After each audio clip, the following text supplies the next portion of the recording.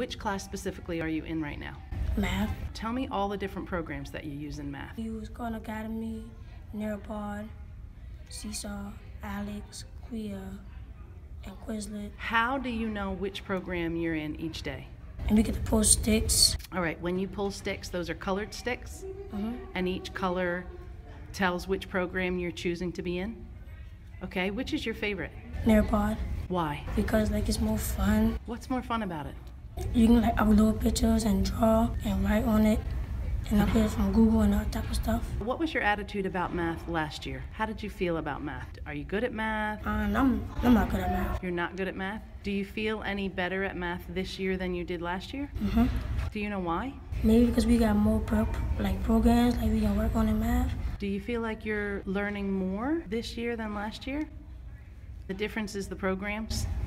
Did you do station rotations last year the way you're doing this year? No. No. What was last year like in math class? It was fun, and it wasn't hard, but they did expect there was a lot what we can't do or can do. But you didn't feel that you were strong in math last year? No. But you feel stronger this year. How do you handle the many programs that you have?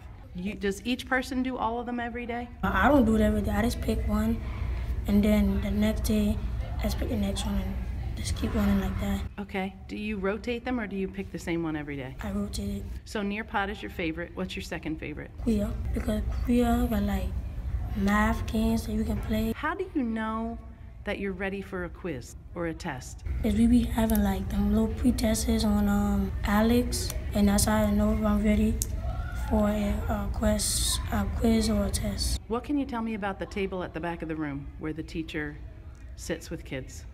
Oh, they help you work on percentages, and they probably show you the new stuff about Seesaw and Nearpod.